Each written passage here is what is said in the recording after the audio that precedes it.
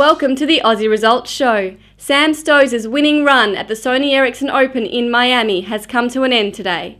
Stosur went down in the quarterfinals against Kim Clijsters 6-3, 7-5. Despite the loss, Stosur will remain in the top 10 when the new rankings are released on Monday. Sam Groth has scored an upset first-round win at a challenger event in France. After coming through qualifying, Groth beat 8th seed Jan Hernich of the Czech Republic in straight sets. His wife Jarmila Groth didn't fare so well in Spain though. She was forced to retire in the third set of her second-round match at a $75,000 event in Monzon. The boys and girls top seeds have both made a winning start at the Optus 14's National Clay Court Championships in Ipswich. South Australian Bradley Mousley had a straight sets win over Alec McKenzie, while local girl Ashley Barty didn't drop a game in her second round win over Sion Mendez.